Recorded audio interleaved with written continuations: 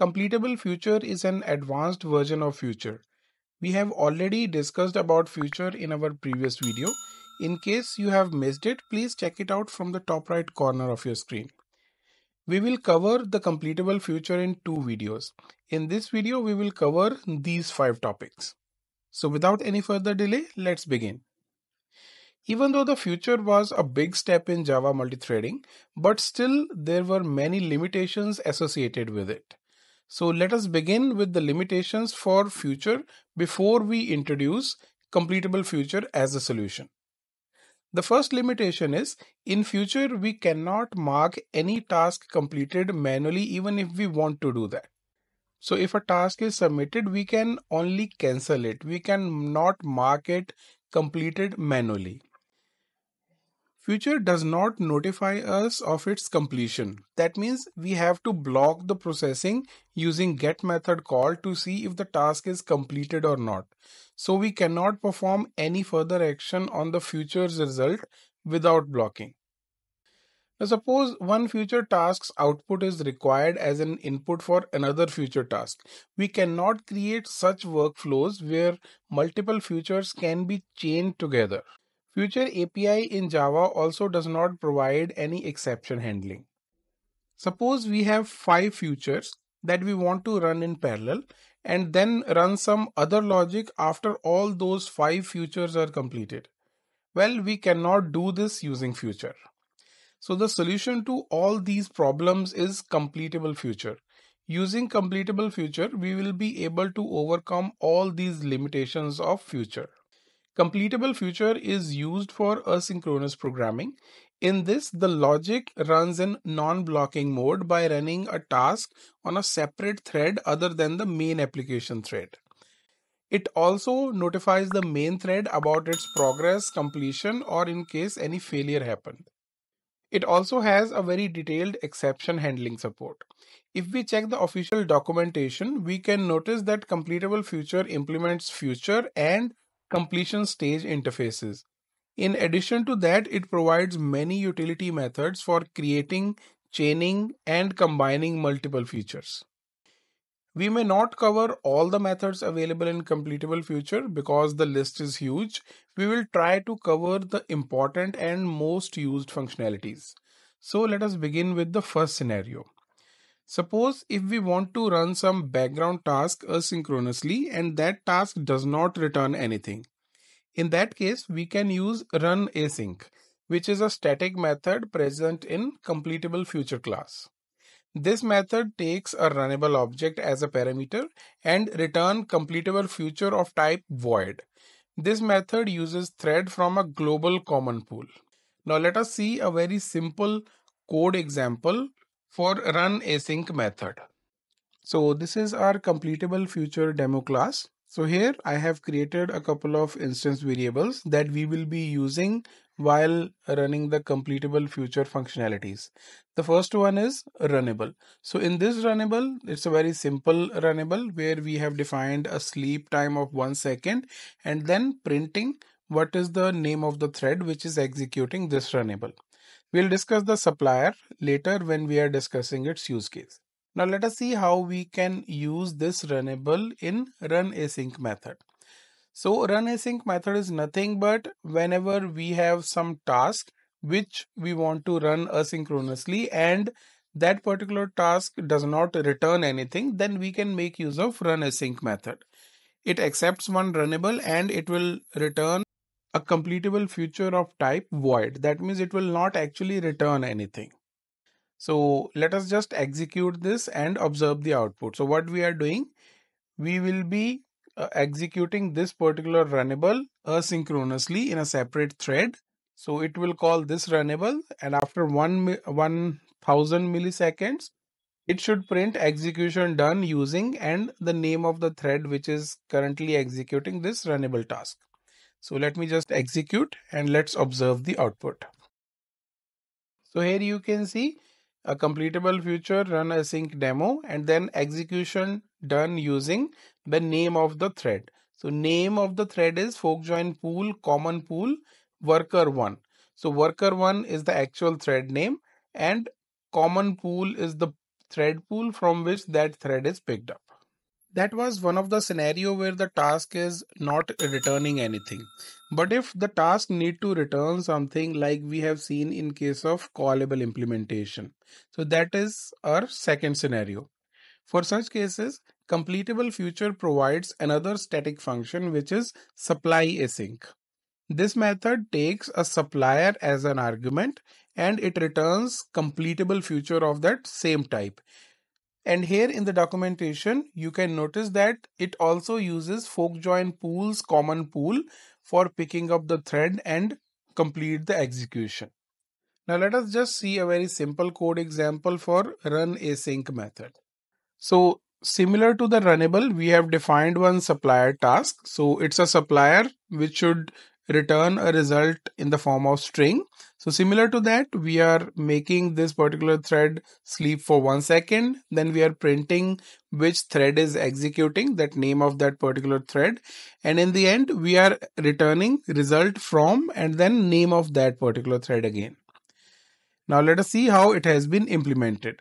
So in this, what we are doing, we are calling CompletableFuture.supplyAsync, and in the parameter, we are providing that supplier task.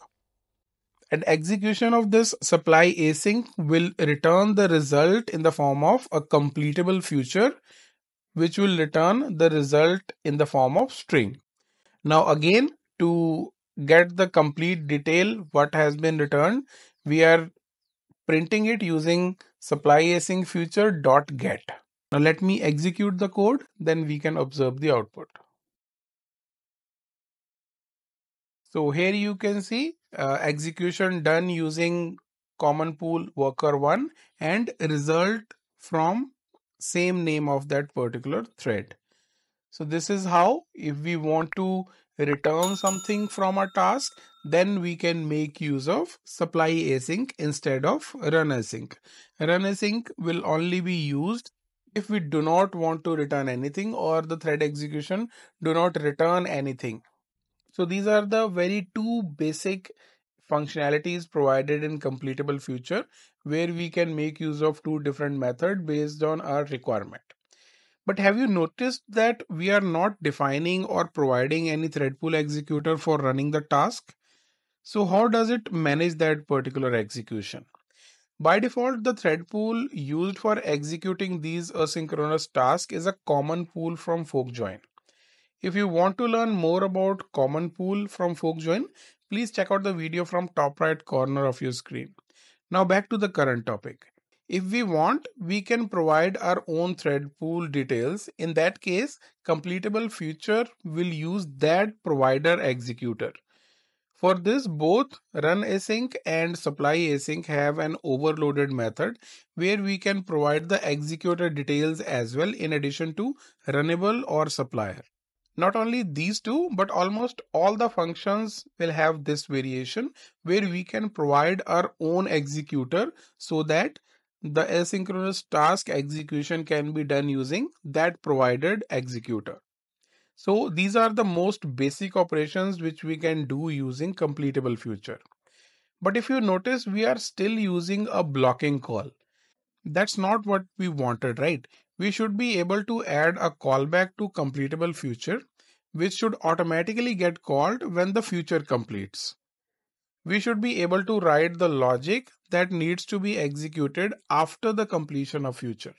There are mainly three types of callbacks we can assign, which are thenApply, thenAccept, and thenRun. All these callbacks have their own separate use cases. So let us discuss them one by one. Now suppose we want to process and transform a result returned from CompletableFuture when it is ready. In that case, we can use thenApply. It takes a functional interface function as an argument. This interface represents a function that accepts an argument of type T and produce a result of type R. Now let us see a very simple code example using thenApply to chain multiple callbacks together. So now let us see the implementation of thenApply. So thenApply will come into effect when we are already having one function chained, and then we can apply some more function on the result of that. So let us see with an example. So in this, first we are doing CompletableFuture dot supply async, and then we are providing a supplier task. So if you remember from the previous example, this should return a string type of result. So suppose once this result is returned from the task, we want to do some transformation or add something or modify something in that text. To do that in the chained manner, we can use thenApply. So just after that, we can chain another operation, which is thenApply, and inside that we can provide a function. It's a lambda expression which will define the implementation of function. So in this, what we are doing, we are just adding some extra string to the already coming message. So here what we are doing, we are adding this string, adding hello from thenApply, and concatenating it with the message coming from supplyAsync. And this value will be returned. As it's a function, it takes one argument and also it returns something as well. Now again, if we want to see what we have returned in the end, we need to have a get call. With this, what we are expecting that first this supply async will be executed and one message will be returned, which is like result from and name of the thread. And once that is completed, then automatically this thenApply will also be executed by adding this string in front of that. And now let us just execute this code and observe the output. So here you can see first the execution is done. So this is getting printed from the supplier itself. And after that, if you see, this was the original result from supplier. You can see the output just above that. And after that, using thenApply, we have transformed that output by adding this string in that. Okay, now we know that this asynchronous execution of supply async that will be running in a separate thread from fork join pool.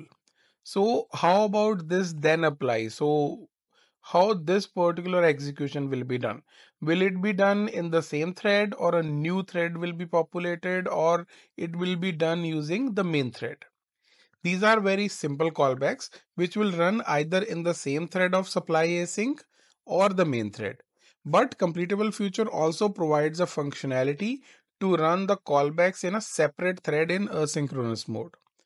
For that, we have thenApply async. So if you see, we already have thenApply async, and similar to the other methods, first one is without executor. So this will automatically take a thread from common pool, and it has one overloaded method where we can provide our own executor, and using that thread pool, then this particular task will be executed.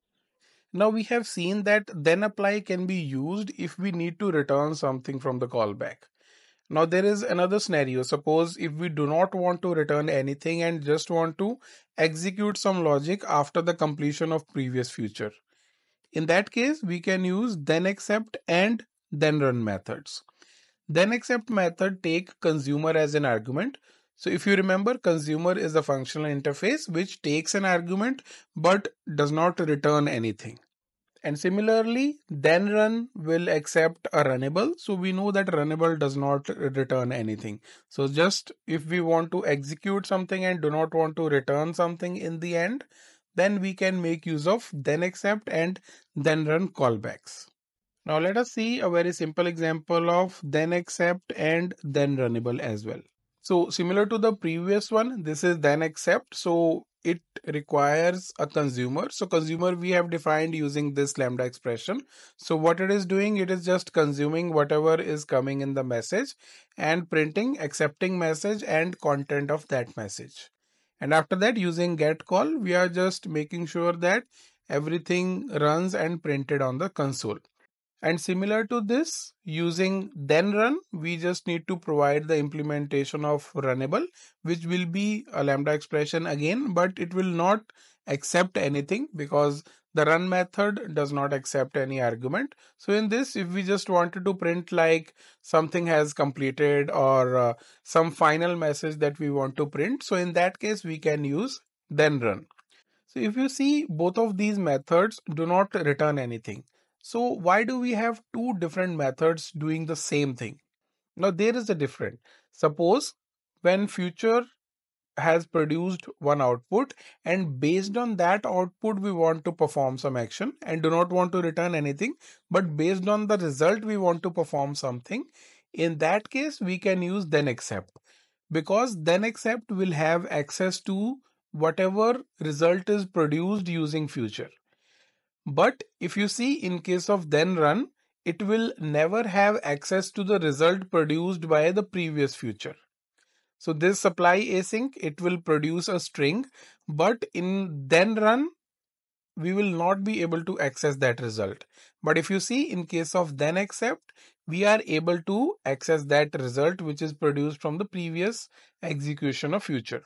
So the main difference between these two is thenAccept can access the result of completable future on which it is attached to, but thenRun cannot access the future's result. Now, how to manage these callbacks execution on same thread or different threads? For that, similar to thenApply async, we have thenAccept async and thenRun async, which will make the callbacks run in separate threads asynchronously. There also we can provide our own executor if we want to. These were just few functionalities provided by CompletableFuture. Please check out the official Oracle documentation to learn more about these functionalities. Link is given in the description.